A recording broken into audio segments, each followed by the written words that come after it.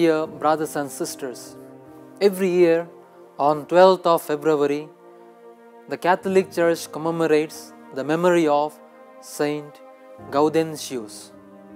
Saint Gaudentius was the native of Brescia in Italy. Saint Gaudentius received his early education from Saint Pilastrius, the bishop of that city. Later on, he joined the monks in Egypt and became a monk himself. He was living in a monastery at Caesarea in Cappadocia. When his bishop died, the native people insisted that Gaudentius must become the successor of the bishop.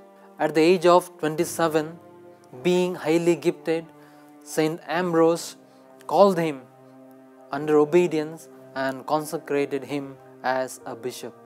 While returning to Brescia, Gaudentius brought numerous relics, the relics of the apostles, the relics of John the Baptist, and the relics of 40 martyrs of Sebaste.